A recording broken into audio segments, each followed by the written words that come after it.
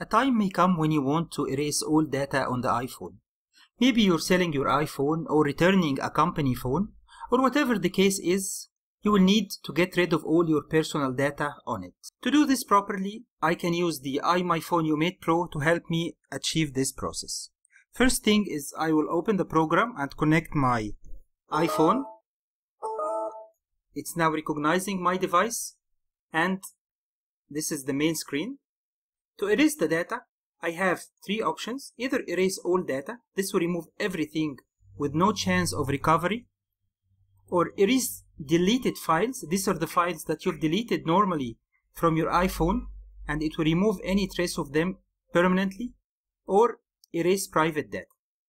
To erase private data, or click on scan. Let it run for a while to scan my device for all the private data that it contains. Scanning is now complete, and as you can see, it says 9,839 records were detected. To remove everything permanently, I just need to click on Erase Now.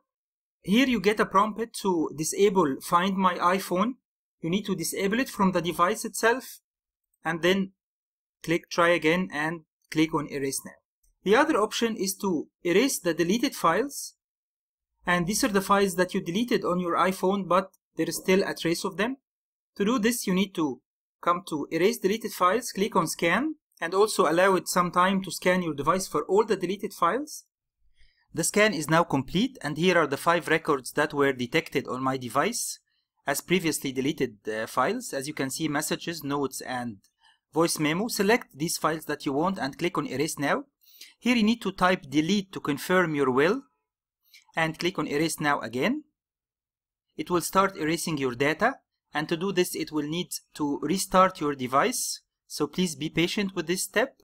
Once the restart is done, it will start unrecoverable erasing, and for this step make sure you do not disconnect your device until it's completely finished to avoid any problems with the erasing process.